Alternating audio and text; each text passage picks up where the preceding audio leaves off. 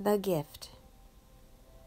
For by grace are you saved through faith, and that not of yourselves, it is a gift of God, not of works, lest any man should boast. For we are his workmanship, created in Christ Jesus to do good works, which God has before ordained that we shall walk in them. Ephesians 2:8-10. When a person becomes a Christian, everything changes. I can speak of my own personal life better than any other. My thought life, my motives, my desires, my actions, everything changed after meeting Christ. William Booth, in his book The Darkest England, based the whole plan of the Salvation Army upon such a change in the lives of the converted. He and his lieutenants saw men and women brought from darkness to light, from drunkenness, debauchery, and crime into sobriety, diligence, and love. He wrote these words: "We go forth not in our own strength to do this battle. Our dependence is upon him who can influence the heart of a man.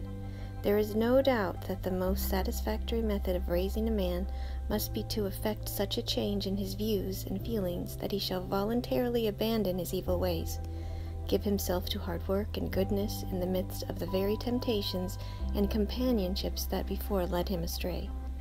He then lives a Christian life, an example in himself of what can be done by the power of God in the very face of the most difficult circumstances.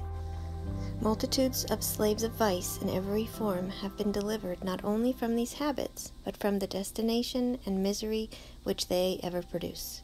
Our experience, which has been almost worldwide, has ever shown that not only does the criminal become honest, the drunkard sober, the harlot chaste, but the poverty of the most abject and helpless type vanishes away. Each of us is capable of presenting this magnificent, life-changing gift of God to those in need.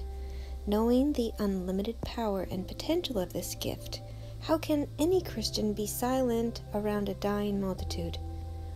Who will you pass today, on your way to work or school or to the grocery store, that needs this gift? In the light of eternity, what could be more important than sharing it? This devotional was taken from Steve Hill's book Daily Awakenings, and I pray that you have a blessed day.